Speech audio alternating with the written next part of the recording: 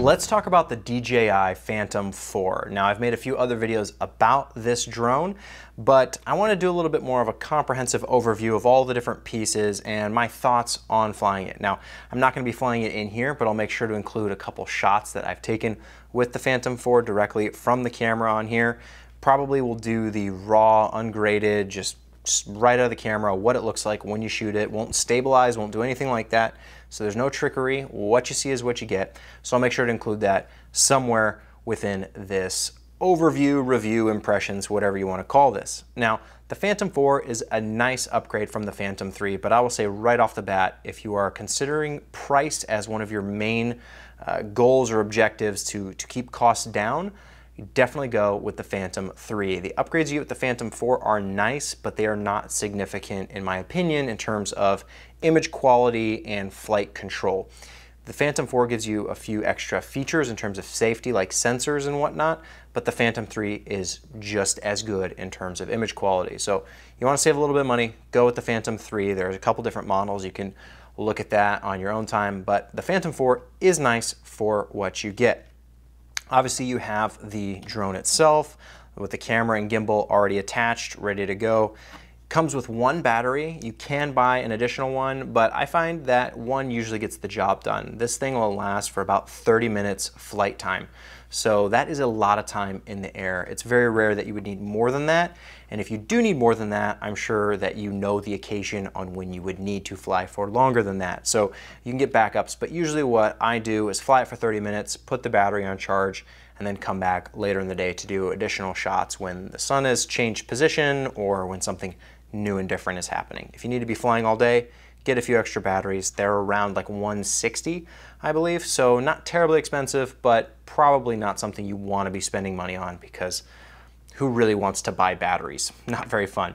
Obviously, you get a lot of different propellers. There are silver ones and there are black ones because it does matter the orientation in which you put them on, and there are little dots on each mounting point telling you, okay, this is a black propeller spot, and then the ones without the dots are the silver spot.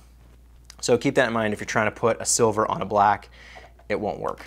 It does come with 4, I believe, and maybe 2 spares, and you can buy an extra set of propellers if you're worried about breaking them for like 10 bucks just to have on hand. But unless you're, planning on doing something crazy where you think it's gonna break, you'll probably be okay. I haven't crashed this thing yet, fingers crossed, and although there have been a few close calls with other people, if you're flying it safely and responsibly, there's hardly any situation that I can imagine where you're really gonna get in trouble. Things don't just come out of nowhere in the sky, aside from like a bird just going crazy and running into your drone, but I think the chances of that are pretty slim. Just be safe, be responsible, and you shouldn't run into any problems. The horror stories you see online of people just running it into people, it's because they're being stupid, they're not paying attention, they're doing something that's risky. Follow the rules, be safe, and you'll be okay. One thing I would recommend for this, or any drone for that matter, any camera you're putting in the sky, usually you're going to be flying it in daylight because that's the law. You can't fly it at night unless you have special permission. And oftentimes you really wouldn't want to fly at night. I think most people want to fly during the day outside. Well, during the day when you're outside, there's a huge light in the sky. It's called the sun, and it puts out enormous light, and so things get really, really bright. Get some ND filters. They make ones specifically for the Phantom cameras, and they are pretty inexpensive, maybe like $50 to $100 depending on how many you're getting and the quality. But get some ND filters, use them because the reason for that is you want to keep your shutter speed low. I imagine you're using this for video. If you're using it for photo, don't worry about it. You don't necessarily need the ND filters because you can always increase your shutter speed. But if you're shooting video and you want to follow that 180 degree shutter angle rule that I'm always talking about, you want to keep your shutter speed low, probably 1/60, 1/50, depending on the frame rate you're shooting, because that's the key, right? The frame rate determines the shutter speed. So if you want to do that and you want to follow that rule to get that motion blur that you want, because that's what looks natural, you're going to need ND filters. They come in different strengths. There's ND4, ND6, ND16. You can find ND32s out there and higher and lower. But what I found is that ND8 and ND16 work really, really well during daylight hours. If you're getting into sunset and dusk, later afternoon, the light level might come down. If it's a really cloudy day, if it's a stormy day, those might be some considerations to make. But right off the bat, if you don't use an ND filter, expect to use a very, very high shutter speed, like 1/8000. You know, even at the lowest ISO, you can go all the way down to ISO 100 and your shutter speed is still going to be cranked through the roof because this has a fixed aperture of 2.8. So if you have any kind of camera knowledge, you know that ISO 100 and 2.8 is still going to be really bright outside unless you have some kind of ND filter on there. So definitely invest in these. It took me a little while to invest in it because I was being lazy, but it has paid off quite handily because things just look nicer. They look more natural. They don't look quite so choppy and staccato. They have that nice motion blur that you want. The case that comes with the Phantom 4 is a little disappointing. It's this foam that's fairly rigid, but it's not a Pelican case by any stretch of the imagination. I did paint mine black with some Plasti Dip because I thought that looked a little nicer than the awkwardly light gray that it comes in, but you don't need to do that. There are some other harder cases that you can buy online. I'll put some links to all this stuff down in the description below so it's easy to find. But this standard case, as long as you treat it right, you're not going crazy with it, you'll probably be okay. There are some other, wires, some charging stuff in here that you'll need, but it's nothing too interesting. These are kind of the main components, and it sets up really fast. Getting the propellers on, getting up and running, you can be up and flying in 5 minutes. The one thing I don't like about the way DJI has gone about doing their drones, maybe a pro, maybe a con, is that you may have noticed that there's no way to monitor what the camera is seeing with this setup. You need to have your own smartphone and bring that to the table. Now, it does work with both iOS and Android, so most people nowadays will be fine. They can just put their phone right on here. But I don't really like that. I don't want to have to worry about having low battery on my phone and then going to fly the drone and only have 10% battery life left. Because as far as I can tell, this controller does not charge your phone. It hasn't charged mine anyway. So that is one downside, that you have to use your phone. The light bridge technology of being able to monitor between the camera and the smartphone, it's incredible. It's amazing. The drone can be up in the sky, hundreds of feet away, and you're still able to see it on your smartphone. Works really, really well, but you do have to supply your own smartphone. So if you're thinking about getting just some kind of phone or device just for the setup, you're gonna add in an additional $600, $800 potentially, depending on what you go with. There's probably some cheaper Android options out there as well. I don't really have much experience with those, so I can't speak to the quality of that. I've only used the iOS app on my iPhone. It's worked really well. The cool thing about the app is that because it's sending video signal directly from the camera to the phone in real time, the phone will save all those clips on the phone at lower resolution than what you're shooting.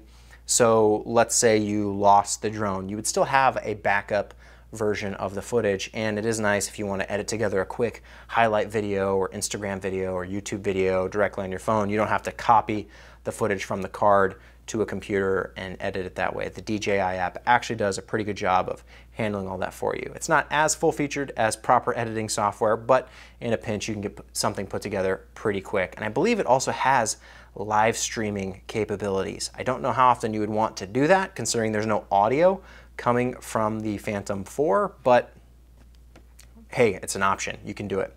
For recording on the Phantom 4, you're going to need a micro SD card. I have a 64 gig card in here.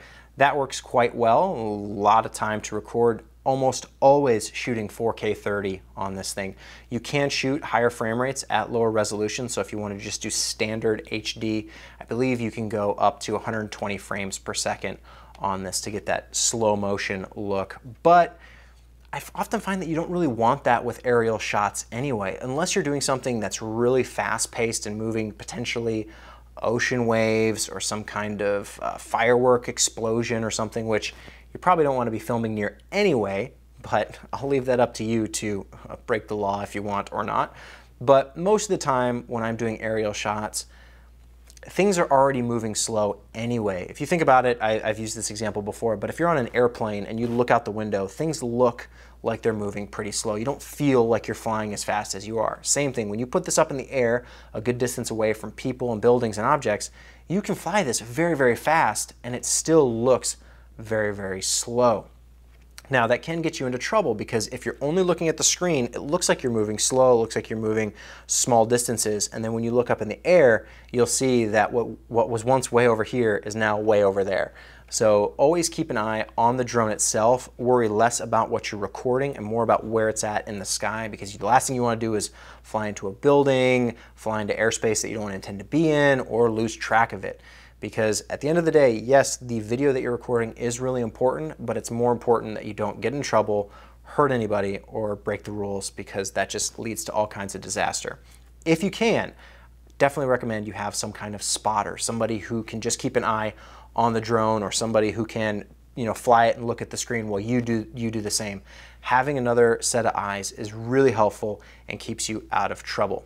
As far as the actual image quality goes, I would say the 4K stuff out of this looks really good. There is a little bit of grain and noise and image quality compression that I'm not a huge fan of, but for the price of less than $2,000, I don't think you can get much better than this right now. Yes, you could fly bigger cameras with better sensors, but how much money do you actually want to put in the air? That's what it's come down to me. You know, you can fly a Red Epic, you can fly a GH4, you can fly a 5D. All these different cameras, there's different ways to put them in the air, but they all become really, really expensive. And the more expensive it is, that's more risk potentially out of your pocket, out of your wallet, that you might not want to risk. For what you get out of this thing, I don't think anything else beats it at the moment. It's really cheap for what you get, and the shots are spectacular. The gimbal works incredibly well. I've flown in winds that are a little bit rougher than you would like, and it still looks fantastic. You do a little bit extra stabilization if you need, but honestly, most times I don't even need to do that. And if you're shooting at 4K, the resolution you're gonna get is really good. At 1080, not quite as much of a fan, but if you know anything about me and you know my channel, you know that I don't always like to shoot 1080 anyway. I'm a much bigger proponent of 4K just for image acquisition, you know, just to have it at 4K and scale it down in post-production. That's what I want. So that's why I always shoot 4K, and it looks good. I would recommend going through some of the settings and turning down some of the picture profile settings, like turning down the sharpness, because oftentimes they overcompensate for the sharpness on a lot of these consumer grade cameras, which I would classify this as. And they turn that sharpness up too much, and it just looks not quite right. Overly sharp, you get some weird artifacts, so turn that down. There are a few other videos out on the internet that I'd recommend where you go watch, learn the settings, learn how the menus work, but it really doesn't take much more than about 15 minutes to learn everything you need to know, and then obviously go out and look up the rules and regulations and what it takes to fly one of these, because things are changing pretty quick, and you can fly them, you know, as a hobbyist and now soon for commercial, with limited regulation from the FAA. In the past, it was a lot more difficult. It's moving towards the point where it's a little bit more open and friendly for people like you and me who want to use this for actual working. So do look at all that stuff. I find it's really, really valuable to research that kind of stuff, and then just look at all the little menu settings that I haven't had time to go into right now, but there are plenty of other videos out there on the internet talking about it. I just wanted to share my impressions and my personal experience, having flown this now close to 30 times probably in the past, I'd say, few months. Fly it quite a bit, and it works really well. It does exactly what I need, gives me the images that I want, it flies for the time that I want, it controls the way I want. I mean, this thing is so simple and so basic. People use the analogy all the time, like a kid can do it. Really, a kid can do it. You can't really mess it up unless you're doing something silly or crazy, like I said before. You know, if you're being dangerous, if you're being stupid, you're gonna get in trouble. And you're gonna have problems, and you're gonna crash it, and you're gonna lose it, and all that stuff. But if you're just flying like a reasonable human being, I don't think you'll have too many issues. So definitely check the Phantom 4 out, or potentially the Phantom 3, because like I said, they are very comparable. And check out all the other stuff I talk about. I'm gonna put links to it down in the description below, and if there's anything I didn't cover that you're wondering about, please feel free, leave a comment below. Happy to answer it for you.